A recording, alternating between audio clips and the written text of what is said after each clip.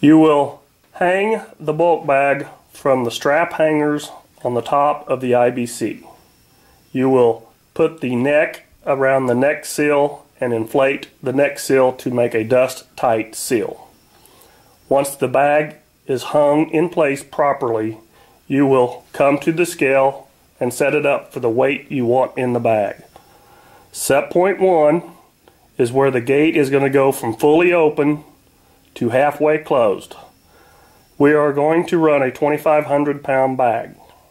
Set point 1 weight should be set at approximately 60 to 70% of what you want in the bag.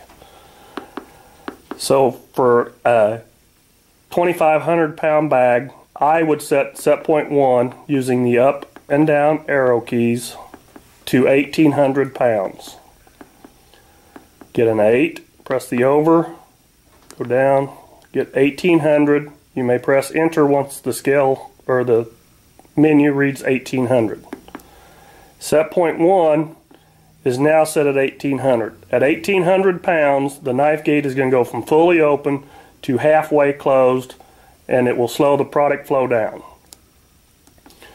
We are going to set a 2,500 pound bag, so set point 2 target weight should equal what you want in the bag plus the free fall that is going to happen after the knife gate closes all the way. At set point 2, the knife gate will close all the way, the product flow will stop flowing, and you will have some product in midair until it reaches the scale inside the bag.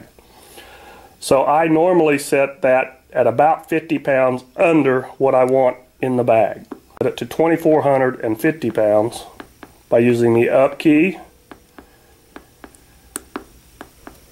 and getting 2,450 pounds on this menu reading.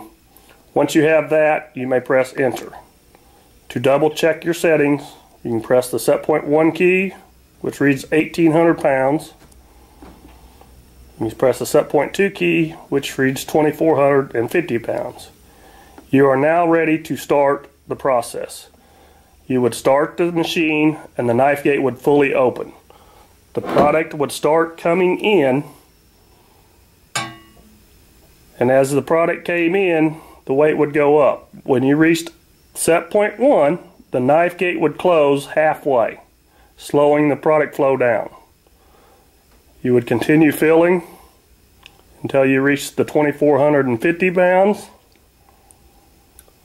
The knife gate would close all the way and the free fall would fall into the bag, and you should end up at 2,500 pounds.